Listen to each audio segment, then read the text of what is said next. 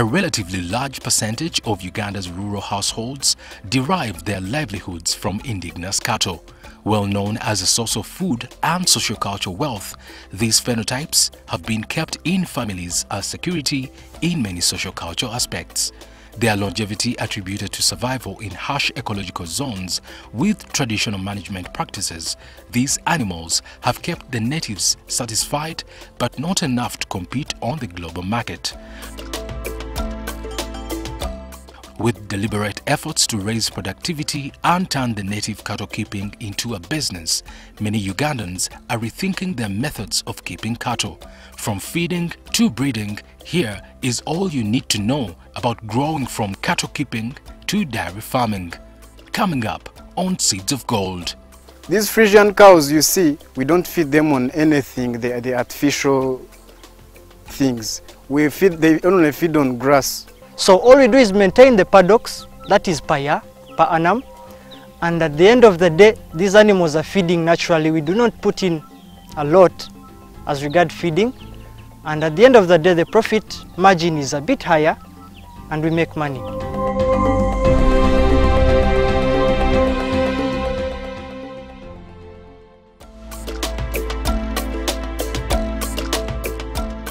This is Kamate Dairy Farm. Based in Kiruhura, started in the early 90s, this farm has kept cattle from 3 generations now. What was engraved as a traditional norm to always have milk in the home today is the cash cow of tomorrow. Amazina ganjye ninye Rwakashugi George nintura aho woitu baheta Kanyabihara farmu nyonyo muri Sawente nkatandika nyine hono muguruso wanje tukatandika kuri sente mu myaka ya nira tujya bari 70 kuyaho twaturise Nyankore 85 84 twatandika kuri Senjungu twakurosinga Enjungu twagito mu Nyankore zikaze ho konka zikaze tene zikaze takurwa mu sente zazo zikaze rinke twatwamo kuri sa ente zenjungu abo kwiha mu sente byetengo bingi okushomesa okumbeka ngwene byona twareba ngwente zenjungu ni basa kubasa nyenda sente nyingi umufamu igikunku gikoraje na yabanungi natamwa amaizi natamu ebirukwendwa norebe entezi hati entezi nigizigenda hari zikagizire amaizi gahayi kwikugira amaizi gahayi zayongera amate famwege kaba iyo murembe tuhasente mushana ninkamarta shanju umunjura nemba ninkamarta rwenda hati nayongeraho nimbasa gukora icyo kirarye cyo. Well, at Kamate we sell milk and we also do in-calf heifers. We sell non-in-calf heifers and we also sell breeding bulls at Kamate Dairy Farm. Good management practices like handling, feeding, breeding, disease control are some of the effective measures to quality dairy production. With these at hand, this is the current farm's performance today. Kamate make ne kamarta munana. Yamate mengi ne kamarta 12 umukashesha.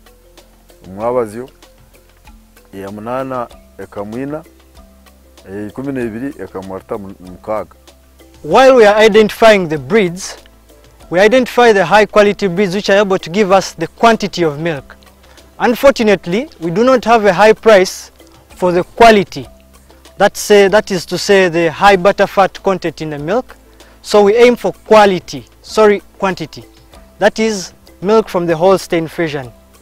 We aim at getting high quality superior sires and dams which we cross to get good hybrid heifers, and eventually I think we have a very good breed because we are having first time calvers doing fast lactation at 20 liters per day, and the farm is growing. Currently we have had so many dried out animals, but maximally we have gone 1,000 liters per day, and right now we are around 850, 700. Well, our milk actually does the marketing for itself because it's really quality milk. Given that our cows were previously crossed from the local cows, they still maintain the high quality butter fat in their milk. The cleanliness, like we saw, the milkers always make sure they wash their hands. We make sure the cans are very clean. The milking buckets are so clean. Quality of the milk is okay, and it really gets the market price for itself. We identify good breeding bulls with a very good milking record, very good conformation, so that we are able to satisfy our customers at the end of the day. The flexibility of a grazing enterprise is what makes it appealing to many different managerial approaches, from the part-time farmer who has a few head of stock calves during the growing season to keep the grass short, to the full-time producer who has a large cow-calf herd maintained year in and year out. Grazing is often the preferred way to harvest forage.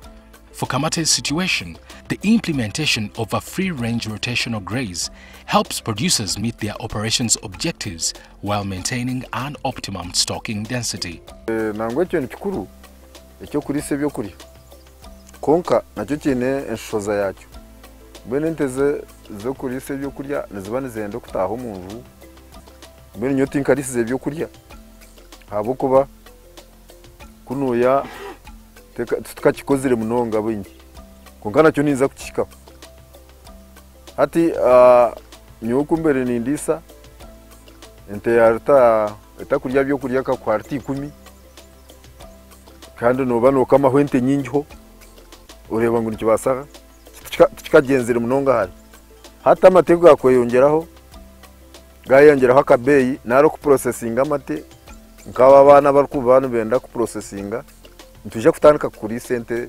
kuzirise byo kuri konka kinkumanya buridi nekora bingi buridi yente ne kuretera yayi namate iwagitaho cyo kwenda kugitaho ntiye gukora. Up next, learn how Kamate runs the day-to-day running of the farm, and later managing the foot and mouth disease currently ravaging the area.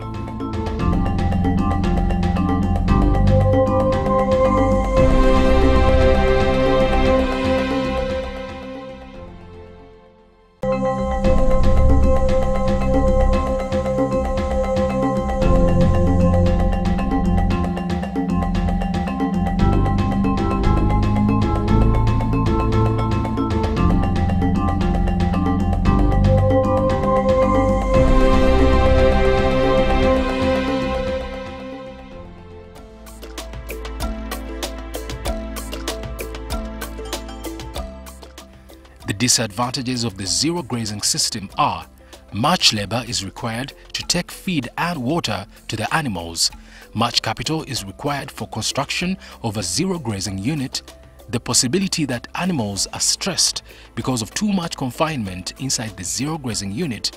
These are the advantages of free-range grazing on a day-to-day basis. First of all, when I wake up in the morning, I supervise my animals. Because it's the right time you can see the sick animal and the healthy one. The hardest part is the twine ngoha. Ngoha niyo kuchira kuteganisa umuntezi. Kuri kwimuka nto mukasheshe kintu kingubanza kora. Shayi 12 nimbanza supervising ent to check out the sick animals, the expecting ones, the ezkwenda kwema. Ente zazo roho zona ninga haha inezitarmu shahe mwene chitweka. I make sure that the cans are set, the buckets are there for milking cows. N'abakozi bargayo beja batandika kama. Feeding these Frisian cows, you see, we don't feed them on anything, the artificial things. They only feed on grass. Paddocks. Tukuzirisa kintu cyona kuyaho niriro paddocks zazo zituzihereze cyamana tuzihereze umunyu. Breeding, we get the best bulls. We look for bulls. Twine mwene menungi munonga nizo kuzarente nungi kandi nemeniye kuzarente Frisian cows ezente zumukurebera aha About the paddocks, we have the paddocks that can accommodate about 50 cows. During the lactation,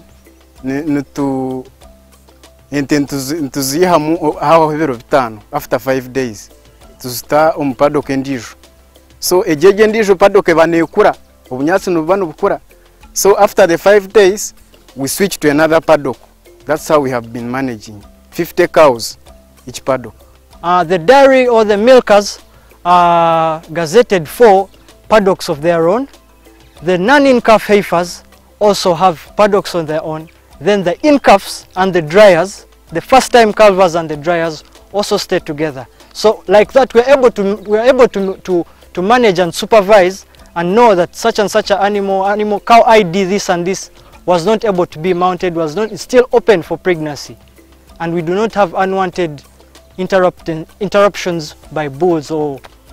By the way, we employ over 40 people on this farm, workers that look after the heifers, the in-calves, the non-in-calves, the people that clear the farm.